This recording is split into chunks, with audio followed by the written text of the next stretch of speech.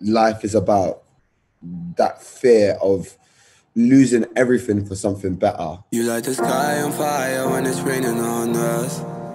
Octavian. Een veelzijdige artiest die zich door alle genres en stijlen laat inspireren. Want het laatste wat hij wil zijn is voorspelbaar. Na 2 mixtapes te hebben uitgebracht, komt hij binnenkort met zijn debuutalbum. Een album die wordt ge-executive produced door niemand minder dan Skepta.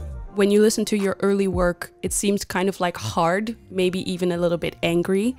But when it comes to your newer stuff, you sound softer, a little bit nicer.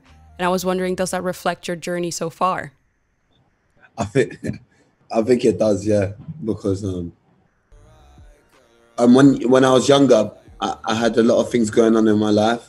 I mean, I was like homeless and shit, and I was like, and obviously my family, I didn't have none. Do you know what I mean? I wasn't raised normally. Do you know what I'm saying? So like, yeah, I had a lot of anger, especially being raised in like 2 different fucked up cities.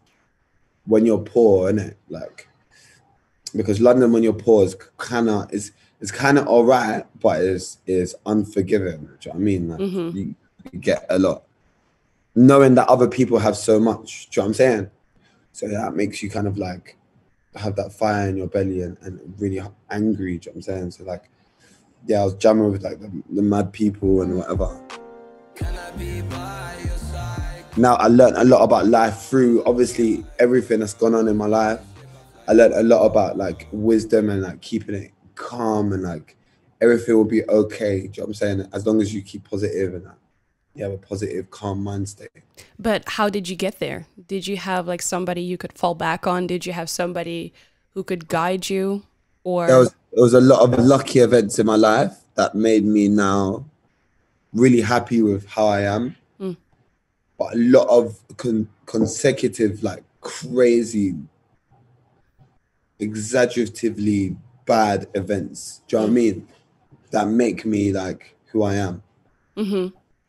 And it's just, and people go through it. A lot of people that go through struggle end up being like the opposite if they want to be. But then I was about to say, yeah.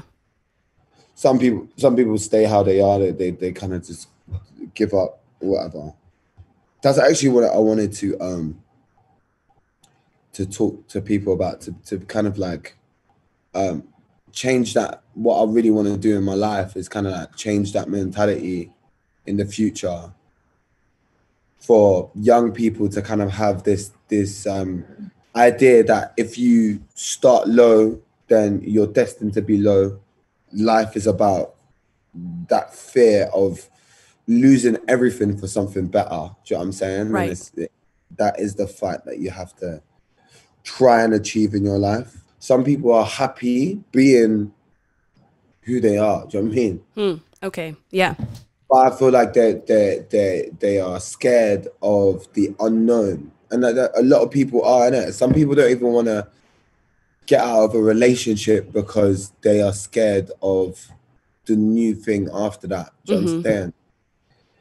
Comfortability is like one of the biggest drugs in the world. Like it's comfortable feeling like you know everywhere. Like even staying in a certain area for the rest of your life is because of like comfortability, your fear of the unknown. Yeah. So would you say, because when I look at your life story so far, that you've been very comfortable with being uncomfortable for a while? I was actually forced to be comfortable with risking my life.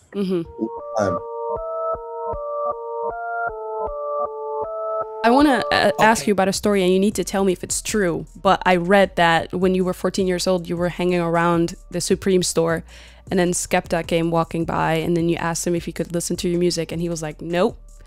And now he's the executive producer of your debut album. Exactly. So it's like, like a lot of things happened in my life that was like that, like actual, like, it's weird. So how did the collaboration with Skepta come about? Like, how did that happen? He followed me like back in the day when I released like Spaceman. Yeah. And then when I released Bet, I've actually released that track, and it was just me and Michael Phantom. And then Skepta commented, and then I was just like, you know, fuck him. I'm just gonna ask him, like, do you want to jump on the track? And then I sent it to him, and he was like, who else is on it? I was like, no one. And he was like, send me the thing. And then he sent it back in like 4 days. But Bet was already out, innit? Like it was actually doing numbers and doing well. Yeah. And then when Skepta jumped on it, we took it off, and then we re-released it, which was mad, but it worked out. Cool. And so when now he's the executive producer, what does it mean when somebody executive produces your?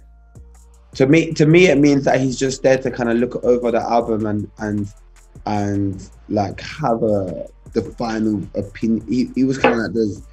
I don't know how to explain it. Like they kind of like he overlooked the whole fucking shit. Do you know what I'm saying? Yeah. He was just like listening to music and saying, okay, this one is the one. This one, I don't know. Obviously, with his experience of being like the king of London, the king of the UK, for me, I just wanted his opinion.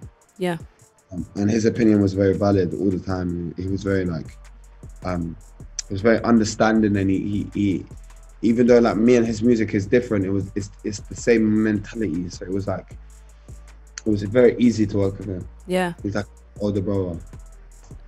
It's still so cool when you think about the 14-year-old Octavian. And how old are you now? I'm 24. 24. And well, it's literally 10 years later. Yeah. That's crazy. Let's talk about the first single, but I should say 2 singles that you brought out. They perfectly flow together. Rari Chapter 1, on which you collaborate with Future. How did that happen? I made Rari in LA with Jimmy Stack. He came to my house and he played me this instrumental, and I was like, I just woken up, just like now. I was like, you know, fucking let me jump on it. I jumped on it. It was the perfect sonic for, and it was kind of like it sounds more American than English. Actually, I was looking at the fucking stats of it. It's actually 50% or 60% American listeners. Okay. Which is mad. For artists in the UK, that's kind of weird, isn't it?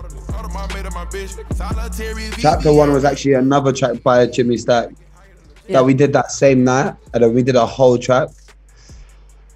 Well done. And then we did a whole track together. Yeah. But then we was like, you know what? Like let's show the difference, and let's see if people kind of react good to changing up the music. So this was my like first test, because the album is so many different styles. I just wanted to put it together to test the people and see how they reacted to it. And they reacted well to it. So like they are people that are open to like adaptive sounds, which is good. Awesome. And is there already a title for the album? When is the album coming? Or is it still a secret? The album is so secret right now. It's on the top secret. But it's coming out very, very soon. So soon. Okay. Awesome.